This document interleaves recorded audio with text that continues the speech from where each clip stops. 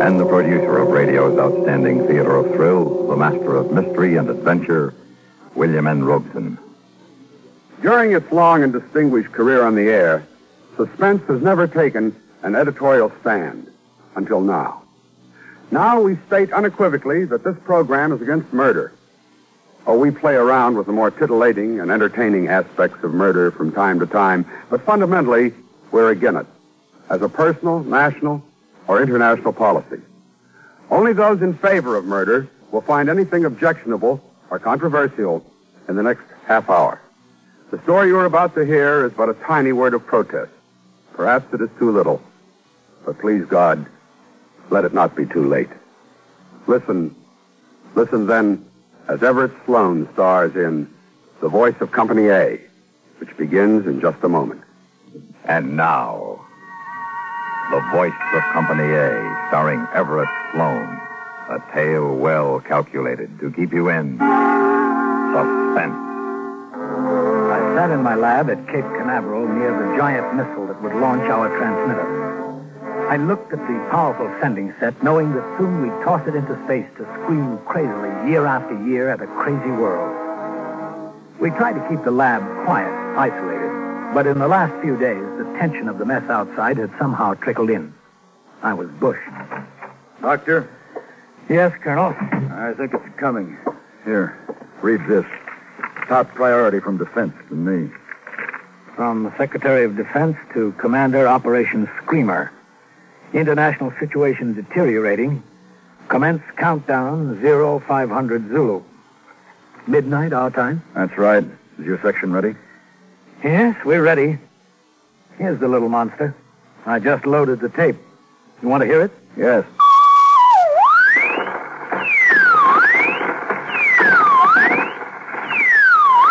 Oh, brother. Yes, when we get all 6 of these in orbit, you might as well throw away your radio and TV. This is all you'll hear. But this is what we wanted. Turn it off. Okay. Well, I guess we can do without the soap operas if it jams their military frequencies. The soap operas will lose their audience anyway when the ballistic missiles hit. You know, this thing will probably survive us, Colonel. You ever think of that? Screaming away up there when there's nobody left to hear it? Kind of funny in a way. George, you're tired. Were you in London, Colonel, in World War II? No, Burma. Why? I was in London when the V-2s first hit. 2nd Louis, Company A, 16th Infantry. I was on a 72-hour pass with some of my guys. We thought the V-2s were the last word, Colonel. A regular bomb you could hear coming. You had somebody to be sore at that last few seconds. Some pilot risked his tail to drop it anyway. Somebody up there hated you. At least you knew that. It wasn't humane, but at least it was human. But a V-2, Colonel, it goes so fast you don't hear it. And there's nobody to hate except some guy sitting at a control panel a couple 100 miles away. And now we've got ICBMs, 5,000 miles through space. Oh, yes. We've come a long way. A long way. Yes. Well, I'll report that we're ready. The colonel looked at me strangely as he left. I knew he thought I was cracking. And maybe he was right. Almost hating to do it, I flicked on the radio, knowing what I'd hear. Military classes under the age of 50 were called to the colors in France today. Germany has mobilized the reserve components of the new Wehrmacht. Ambassador Lippincott arrived this afternoon at Washington National Airport and said that he saw no hope of averting war. ICBM... I turned it off. Once I thought it could never happen again. Lying in the broken plaster and spilled beer in a London pub with the sergeant's body pinning me down and Pinky yelling for his mother and Botchner groaning in a corner, I knew it couldn't. But it was happening again, and there seemed to be nothing I or anybody else could do to stop it. I turned to the transmitter to unplug it from the test console. That's when I saw him looking at the set. Hey, how did you get... Who are you? Hello, Lieutenant. Or it's Doctor now, ain't it? Botchner. Is it Botchner? Yeah, Lieutenant. It's me, Sad Sack Botchner. But You were killed. You got killed in that pub. Well, in a manner of speaking. No, I must be cracking up. No, Lieutenant, relax. I got a message for you was all. Me and Pinky and the Sarge and Pete, we drew cards to see who'd come back. I won. But I don't... So you're gonna toss this thing into space. Yes. And it's got like a tape that plays over and over, fouls up the radios all over the world. Yes, except our military frequencies. Now, ain't that clever? Me and Pinky and the Sarge and Pete, we get creamed in that crummy pub in London, and you come out smelling like a rose. And for what? So you can figure out something like this? Now, look, Bochner, it wasn't only me, the Defense Department, Yeah, I know. I've been down that road, Lieutenant.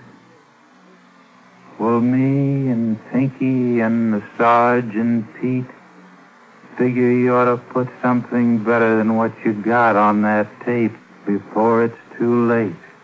Something better? Like what? Well, I'll tell you, Lieutenant. Pinky thought it up. Remember, he was always kind of screwy on religion. So he told me, standing gray-faced and sloppy as ever in my lab. I knew I was dreaming. I had to be. He told me what to put on the tape. And I laughed. What is this, a joke? We don't do much joking, Lieutenant. Mostly we sit around thinking.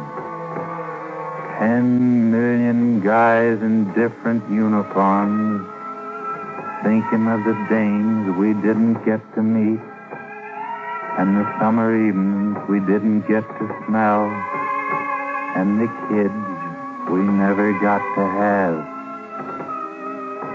Well, you better do what we say, Lieutenant, because tough as it is at times, it's better here than it is there. We know, Lieutenant.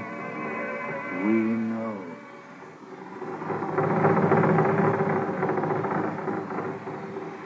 In a moment, we continue with the second act of Suspense. And now, starring Everett Sloane, Act 2 of The Voice of Company A. I sat for a long time wondering if I'd really seen Bochner, wondering if I was losing my mind. And this idea of Pinky's, or whosever it was, it was crazy. But I knew suddenly that I had to try it. I had to try it, but I had to move fast. Once the installation crew arrived to pick up the jammer, it'd be too late.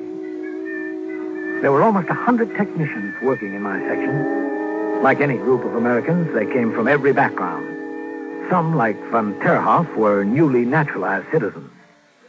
I buzzed my secretary on the intercom. Yes, Doctor. Get von Terhoff up here right away, Carolyn. And, Pierre Duval, he speaks French, doesn't he? Yes. And that new technician, Barbara Chang, does she speak Chinese? Yes, I think so. Why? Send her up. Who speaks Russian? Russian? Why, I don't know. Poznansky. A lot of Poles know Russian. Send him in, too. And, Carolyn. Yes, Doctor. I want to see them one at a time. It was easy with Duval and Poznansky. They accepted my story without a question. But von Terhoff looked at me strangely. I did not know you were a religious man here, Doctor. You say that this is for your minister? Yes, it's just an idea he had for next Sunday's sermon, Von. If you'll just speak into the mic. Well, it seems to me a strange time to... Well, it'll only take a minute. All right. Yeah, ready? Ready. Du sollst dich töten. The pretty Chinese microwave expert was so enthusiastic, I hated myself when I lied to her. I hadn't been to church since World War II. He couldn't matter to his congregation, Doctor, but A native Chinese wouldn't understand the religious significance. Well, why not? Well, Confucius put it another way. Well, recite that then. Wun hui jogi, sigogin yeloi, wayi go dagani, dasi, guago gini. When she left, I held the mic in my hand for a long while. Finally, feeling strangely humble, I recorded the English version myself. When I was through, I spliced the tape into a loop like the jamming tape so that it would repeat over and over, year after year. I took the jamming tape out of the transmitter and started to put in my new one. Was I crazy? Then I remembered the twisted bodies in the London pub, and Pinky and the Sergeant Pete, and of course, Sad Sack Botchner. They seemed suddenly very close. I finished. The installation crew arrived and took the transmitter away, and soon it was midnight and the countdown began. 30 minutes. Authorized personnel. My launching station was in the blockhouse, but if I got there too soon, I'd have to ground test the screamer and the colonel would learn what was on the tape. And if I didn't get there at all, they might not launch. So I waited and waited, watching through the lab window while the last man left the missile gleaming in the Florida moonlight. It was the longest half hour in my life. T-minus 3 minutes, 30 seconds. They were looking for me now. It was time to go. Running across the sand, I looked up at the missile. There, high in the nose, rode the sphere that carried the jammer. T-minus 2 minutes. Condition red. Had I cut it too close? Clear the launch. As I reached the concrete blockhouse, the missile seemed to be straining at an invisible leash. Vapor from its liquid oxygen was curling about its base. T-minus 1 minute. Hey! 59. Hey, let me in! It's Dr. Green! 56. I looked again at the huge rocket. I could hear the pumps beginning to deliver fuel to the nozzle. In less than a minute, 250,000 pounds of fiery thrust would blast the area, and I'd shrivel like an ant on a hot coal. Hey! Hey! 41. Dr. Green, holy cow, now get in here! 38. 37. There's the colonel. Right here. Where have you been? This thing hasn't been ground tested. Well, it isn't necessary. It'll transmit. Countdown procedure says do it, we'll do it. Now move, Doctor. But I checked it on the console. I tell you, it'll transmit. I want to hear that signal. It'll work, I tell you. Oh, help me, Doctor. If you don't get going, I'll stop the launch. Now tune it in. 19. I had to do it. 17. As slowly as I could, I twisted the knobs on the test receiver. 13, 12, 11, 10, 9, 8, 7, What's that? What's going on? The colonel lunged for the panic button that would stop the launch. I grabbed his arm. You let me go. Hold it. Hold that bird. Corporal, put this man under arrest. He's crazy. Or he's an enemy spy. Thou shalt not kill. Thou shalt not kill. Who is the enemy, Colonel? Who is the enemy?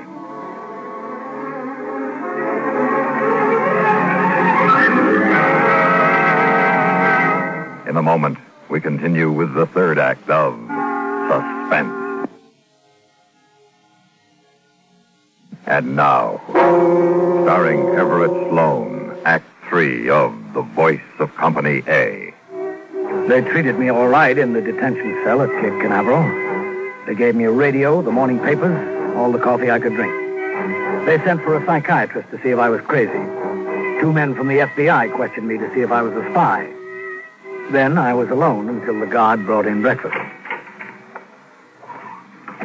Hey, Doc, what's going on? You tell me.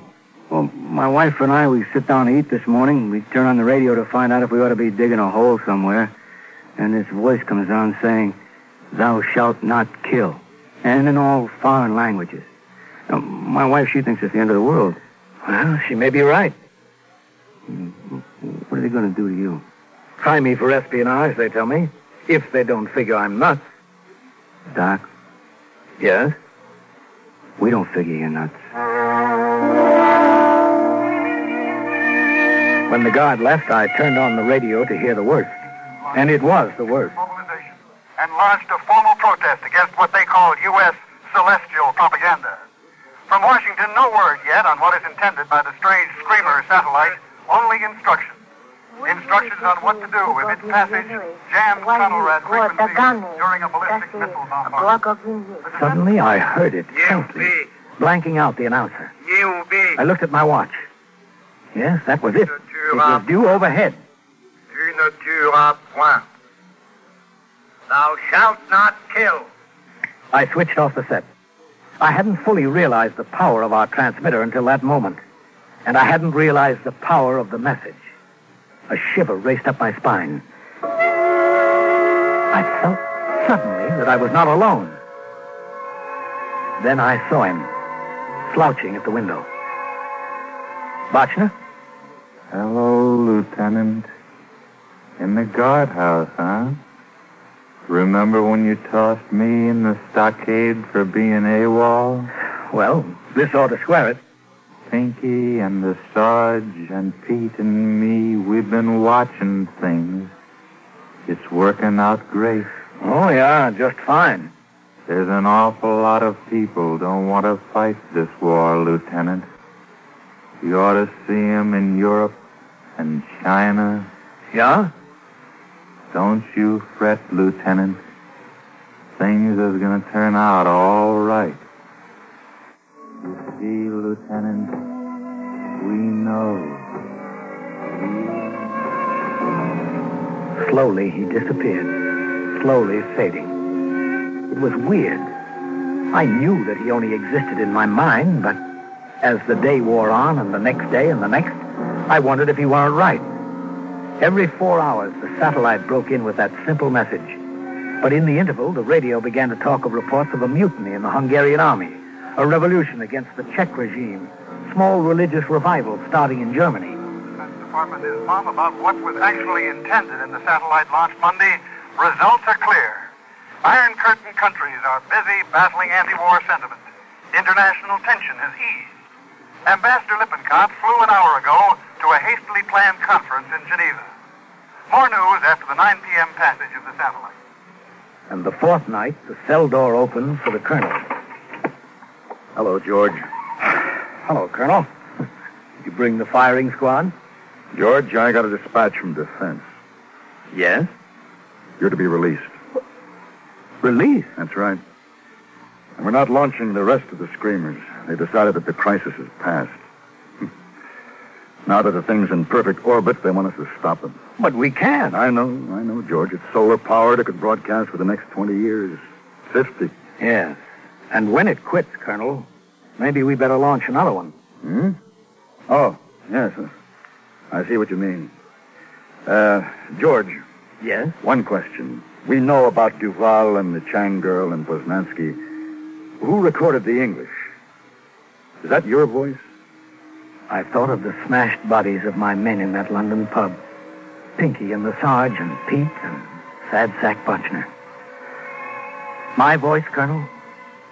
No. Let's just say that's the voice of Company A. Du sollst dich töten. Du sollst dich töten. Вульви джоги сигогин елой, вайни го дагами даси гвагагини. Не убей. Не убей. Tu ne tueras point. Tu ne tueras point. Thou shalt not kill. Thou shalt not kill.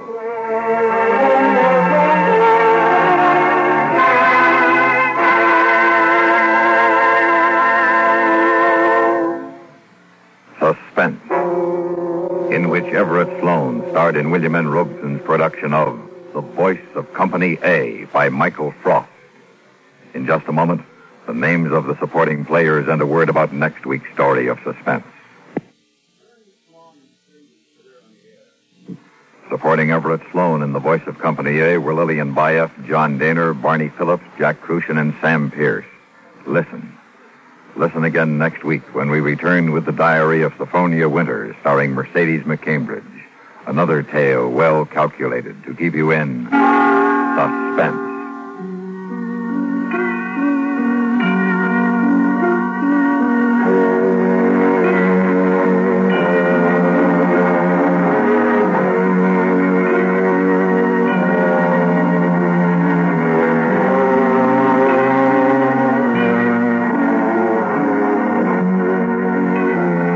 Complete news first on the CBS Radio Network.